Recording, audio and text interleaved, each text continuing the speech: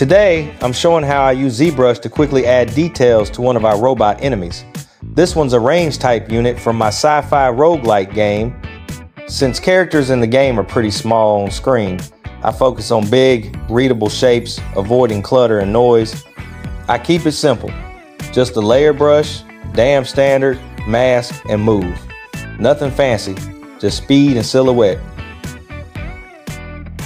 The red armor parts are already finished and imported into the game, so I skip those here.